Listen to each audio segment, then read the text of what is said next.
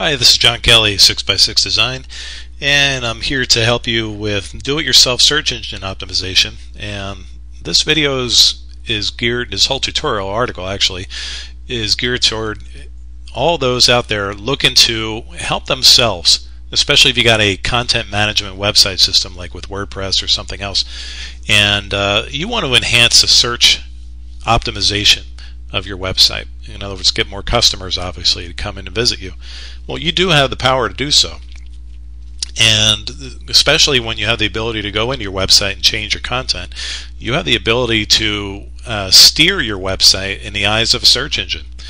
Now, of course, nobody has the ability to influence the search engines totally, unless, of course, you own that search engine. But keep in mind, we can follow the guidelines of search engines. And number one guideline is simply this: make unique, useful, relevant content on your website for somebody to search for. It's exactly what you want when you look for something. It's something, if you were to use a search engine like Google and you're looking for something, that's exactly what you would expect.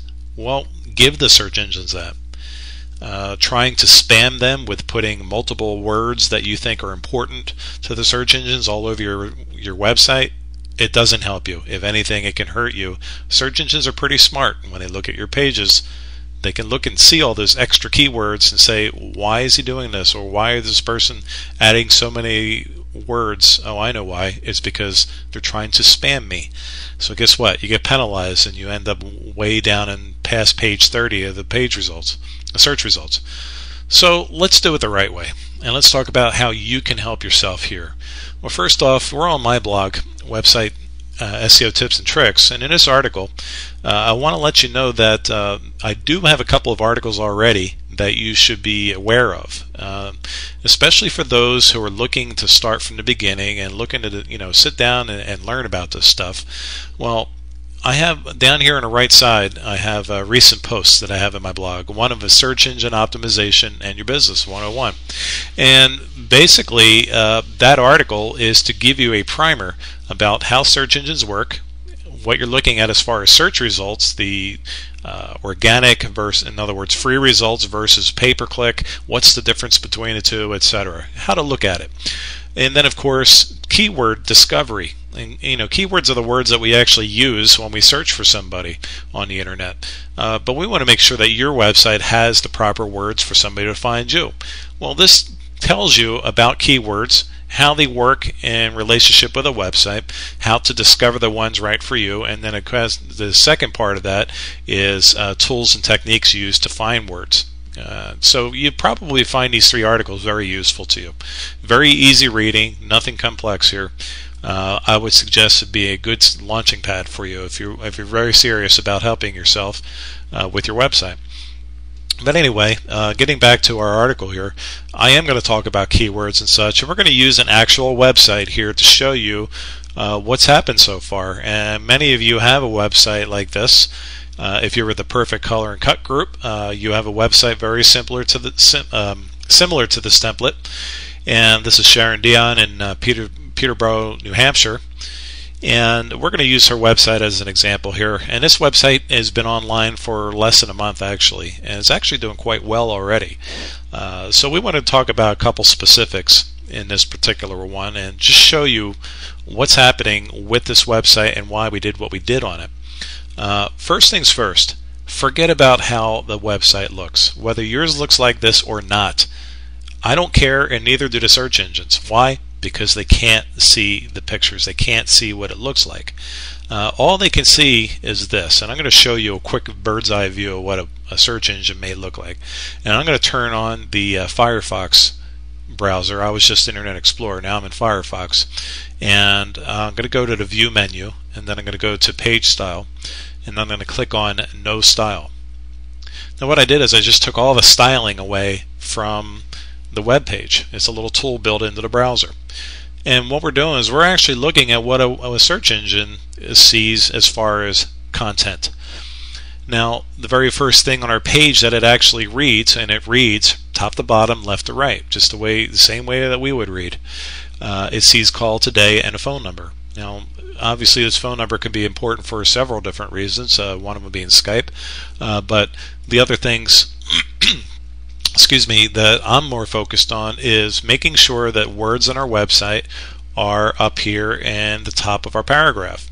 Now, one thing that could help this website is doing exactly that, making sure more important words about what we're about and where we do it is within the top paragraph of our website.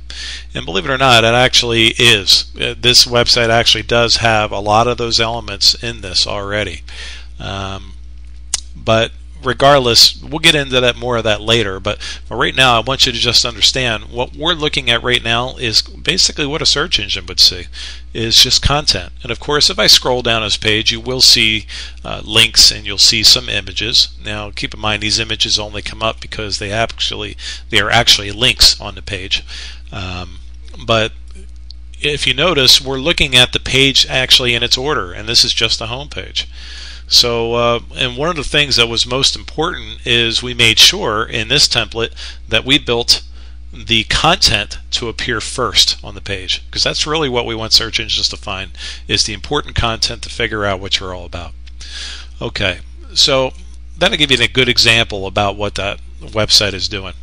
Now, if we go back to the actual website itself, we can see I'm going to go back to the Internet Explorer browser here, and what I want to do is I want to go back and do an actual search for this website. And what I did is I went to Google and I typed in Best Peterborough Salon and just clicked search. And as you can see, these are the search results that actually come up for this website. As you can see, Sharon's site is actually coming up number 1, page 1 of the search results, on the first of 10 out of 119,000 for the words Best Peterborough and Salon. Now, as you can see, that's not bad. You can't get any better than number 1 on page 1 of Google. And congratulations, Sharon, for your website, especially for less than a month. First off, search engines don't actually, like Google especially, don't really take websites seriously until they're actually been online for at least a year or more. Reason being is a lot of websites come and go on a regular basis. So one of the things I did tell you before was make sure that your domain name, in this case the domain name bestsalonandpeterborough.com, try to get that renewed. Make sure it's not renewable for at least another 4 or 5 years. Okay, because believe it or not, the search engines actually know the expiration date of your domain name. If they see you only renewed it for a year, you know what? They're not going to take you quite as seriously as you would if you were saying, I'm going to be around for at least 5 years because I invested in it. So yes, that is a factor as far as ranking you. Now, it's a very small one out of several factors, okay? But it is another piece that can help you. So it's one thing that you can do for yourself already. Renew your main domain name for your website at least 5 years. Okay.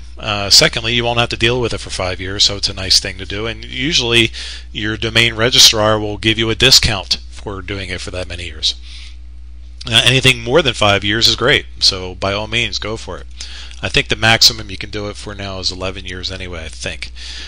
So anyway, but let's take a look at a couple elements here of this. First off, Best Peterborough Salon. Notice it's bold. In fact, if you look down the page, you see the words Peterborough Salon, Best, all bold anywhere in these titles. Okay, well, that was done selectively, and that's what we're going to talk about in the next video. The next part of this series is the page elements of this website. What did we do to this website to make it and help it, and what are you going to be able to do to take it even further? So that's step number 1 of our tutorial series, and I'll see you in the next video.